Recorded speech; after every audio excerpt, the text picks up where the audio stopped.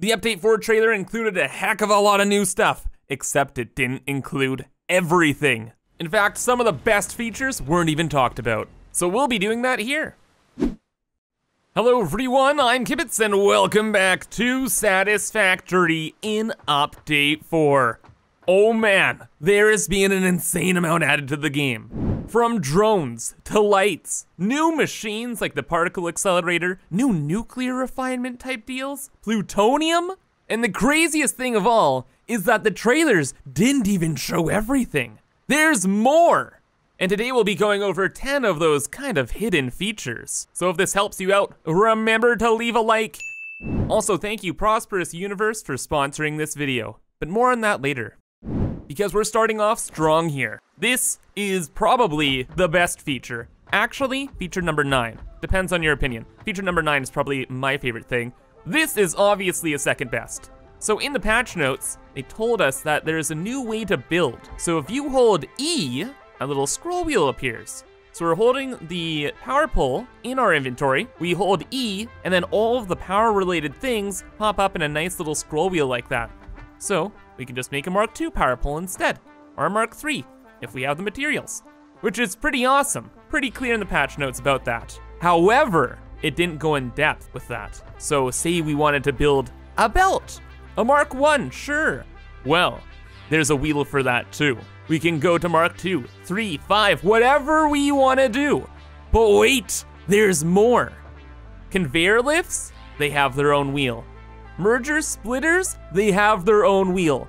Literally everything has their own wheel. Storage even, pipes, you name it. It is incredible. So this feature, along with the hotbars, is like, whoosh. It just makes playing the game like 100 times better. And before you ask, of course you can use foundations as well. And oh my goodness. Pillar middles! Okay, I changed my mind. This is the #1 feature added in Update 4. They put the pillar middle in the game. My meme is canon. Let's go! But anyway, that's kind of like tip of the iceberg here. But the quality of life features don't end there. Water extractors always have been a pain in the butt to make, and you need to make a million of them. And they're a pain in the butt because they're near impossible to line up perfectly. Even this is like half a centimeter off. Luckily, they addressed this too. So now you can press right click and they snap together. So no more do you have to try and precisely line everything up. You just press right click or whatever your control is and they snap up perfectly. No more ridiculous half a centimeter gaps. None of that nonsense. Everything lines up and everything is organized and spicy. And you know, this is kind of a little thing, but man, these little things add up. Oh, but though, it kinda got dark here real quick. Luckily, we have lights though to light things up. And there are a lot of cool hidden things with them too. So with the floodlight tower, you can actually move the head of the floodlight just by using the scroll wheel. Just more just of a heads up, not really a hidden feature. The main thing about lights that I wanted to talk about is the ability to daisy chain them. So you can go from one light to the next, to the next, to the next, without having to make a power pole for each of them individually. Which sounds kind of weird, right? Why is that even such a big deal? Well, aside from keeping light grids kind of together, it also implies that maybe in the future, they'll add daisy chaining power to other machines. So you can go from constructor to constructor to constructor to constructor without having to make like a power pole every so often. And that'd just be a really nice quality of life thing. For now though, we got our disco raves and we can do whatever we want with these. So hey, it's all good. Also, you can do this with batteries as well. So if the power storage things are all built in a line, you can daisy chain them too. So at least a few things have the feature, and hopefully this becomes a more universal thing. On the topic of power lines though, I'm sure most of you guys saw that Ziplines have been added to the game. These bad boys that you ride on power lines wherever you wanna go. They are unlocked in the ImKibitz tree. So you scoot on down here, just off to the left, there's the zipline. That's how you get it. So these ziplines are pretty awesome. Nice early game transport before you have blade runners or anything faster. And one of the cooler things about them though is that late game, they become one of the best traversal devices in the game because you don't need power to zip on power lines. You just zip, easy. And like, of course you have ladders and all that jazz to get around. This is just another tool in the tool belt to get moving and grooving to wherever you wanna go. Moving up, I will admit, is pretty dang finicky. It's probably best just to use like ladders or like platforms or normal things. But you know, you can still use it for getting up places. So it is nice. The main use of this is for getting down places. So it's really hard to jump on ladders or make a giant platform area. But if you need to get down from a high area, brother, just zipline. Super, super convenient. And off you go. Maybe off to the space elevator, because after you unlock tier 7 and 8, there's another unlock that you can do as well. If you can complete that, it unlocks something in the awesome shop. The Employee of the Planet Cup. Golden, pristine, only to be bared by Fix-It's planetary emperors. So take a moment and bask in the glory of being the best employee on the planet. Take your sip, and then put it away for literally ever, because there's still more features to show and things to boop in. Like an entire plutonium power setup. Because the process not only has completely changed, we all know that, but there's some funky things you can do with plutonium specifically. Before that though, just kind of a quick tip. You can actually see what blenders are making. So, in the top there, there's always a different liquid. So right now it's kind of like a weird yellowish, and that's for nitric acid. However, if we were to switch that over to like a cooling system, the liquid is then blue. And you can see this kind of from the top as well. Probably should get our handy dandy hover pack to check it out. But yeah, now it's blue. We switch this over to the fused modular frames. It's gray and weird. And over to the batteries, it's like super duper neon yellow green. Very handy for, ooh, if you have a nuclear setup. Oh, weird. Super weird. It's like glowing blue plutonium. Yeah, because if you have like a nuclear setup in one of these blenders, you don't want to go near it, obviously. And having extra little visual things like that really helps out. Anyway though, back to the plutonium setup that I've built over here.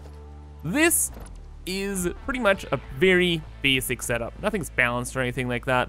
We make the, what is the process? Make the encased uranium cells. With those encased things, you go and make the nuclear fuel rod, as we all know. And then like usual, those just go into the nuclear power plant, add some water, and you have a ton of power. Of course, after this, everything gets super spicy, because the nuclear waste goes into plutonium. So the nuclear waste has to go into a particle accelerator, but it also needs non-fissile uranium. And you make that over in another blender. But then, after everything goes through the particle accelerator, you get those plutonium pellets. Then you have to encase them in an assembler with a little bit of concrete. Then everything goes into a manufacturer to become a plutonium fuel rod, which could be used for fuel, or it could not. But first, we gotta get things rocking and rolling here. Oh, cool. This makes a noise. That sounds awesome, man. Bruh, is it happening? Plutonium time? Yes? Yeah, brother, let's go. So we got our first plutonium pellets. But then it becomes encased. Throw that into the manufacturer. And finally, after all that, you have plutonium fuel, which effectively has turned nuclear waste into a power source. That is a pretty big game-changing thing. However, if you do put the plutonium fuel rod in a nuclear reactor, you make plutonium waste and you're kind of back where you started, in a way. However, you could also just put it into the resource sink and it's gone. You've deleted nuclear waste. Pretty expensive way to delete things, but you still can. However though, maybe we don't even have to make the fuel rod. Maybe we can just sink the pellets or the encased cells. Let's try that out. So the encased rods are first. Do they sink? They do not sink. Oh. Okay, that's fine. It's not fine. What about the pellets? Probably not though. I kinda expected the cells to. Okay, but still not the end of the world because we can get rid of uranium waste by getting rid of these guys. And they go in the sink. And they're worth a cool 260,000 points. So not bad. So now when your little lizard doggo buddies, ooh, bring you nuclear waste, they're actually bringing you tickets. Brother, did you just take my berry and run? No, you didn't. You became my best friend. That's also another feature they didn't mention. Lizard doggos have a ton of new animations. So eating the berry there, whenever you open its inventory, you can pat it on the head. That is the cutest thing in the world. Also, they have an absolutely adorable little sitting animation that they do every so often. Do it. You're just doing it for a second, please. I'm zoomed in now. The camera's on. Please. Please? Sit. Doggo, please sit. I'm dying over here trying to make you sit. I'm by the other nuclear power plant I made. Please. Just sit. Oh my God, it's happening. It's happening. It's happening. It's happening. It's happening. He's sitting down. He's sitting down. See? I wasn't crazy. He sits. He sits. For only but a moment. But he'll be trained better in time. But enough of that. It is time for one of the greatest features that no one talked about yet. They added new alternate recipes to the game. New alternate recipes mainly for tiers 7 and 8. However, there are a few for the older tiers, including one that uses the blender, the chosen blender, the greatest machine in the world. Why is this the greatest machine in the world? Well, what's that? Do you see? What's that liquid? What's the purple mean? Something to do with oil. What incredible oil memes could be done in here? Only the most incredible oil memes. So, behold the alternate diluted fuel recipe. This literally flips everything upside down. So there is a diluted packaged fuel recipe, which makes you pack the fuel and then unpack it and like do like a billion extra steps. So you need 2 packagers and a refinery, which is revoltingly still in the game. But yeah, it only did 30 heavy oil residue and you had to package water. So many inconveniences there. Now we have the beautiful blender. It's so much better. More residue, more water. Who cares about the ratios? It's one machine. You'd have to put a packager on both sides of the refinery here. Dude. Best refineries forever. Yeah, that was easily my second favorite thing on this whole list here, and my second favorite feature added to the game in Update 4. That wasn't revealed already. Like, oh gosh, it was such a pleasure to find this out. Anyway, a couple more things. I even have a bonus tip for you. Number 1 is that there's an hour of extra game music added to the game. So turn your game sounds and music on again, because you got some quality jams. But more so, a feature that wasn't mentioned, and I'm sure everybody will love, is, well, something I can just show you. It's auto crafting. So, say you need a million supercomputers. You used to have to hold like the mouse button or spacebar or whatever. Now you can just tap that button and it auto crafts for you. It's still slow as molasses, but brother, it's better than putting something weighted on like your mouse or keyboard. Anyway though, those are the extra features that I found while playing the game. If you know any more, let me know in the comments below. And again, remember to leave a like if this helped you out.